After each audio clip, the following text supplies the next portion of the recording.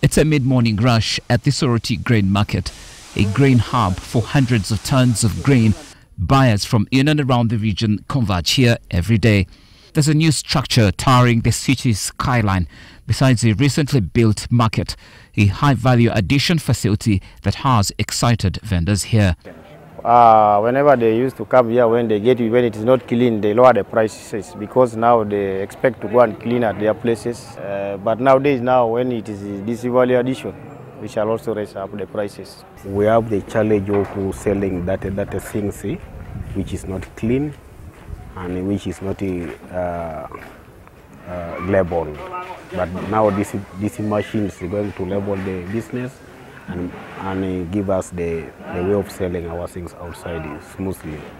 The 18 billion value addition facility was funded by government and the African Development Bank and will, according to officials, add value to farm produce within the Teso, Karamoja, Lango and South Acholi. The expectation is that through the facility there is some value addition, either in terms of milling it, in terms of squeezing the oil, in terms of producing the peanut, which eventually, when sold, should be able to increase the amount of money that goes into the hands of the farmer.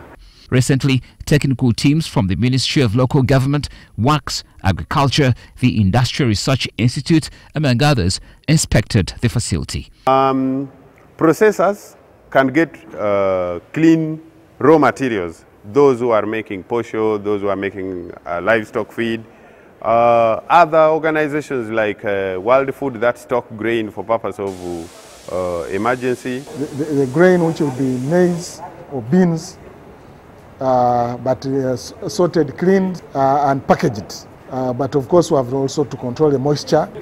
Then another component, we have the peanut butter section.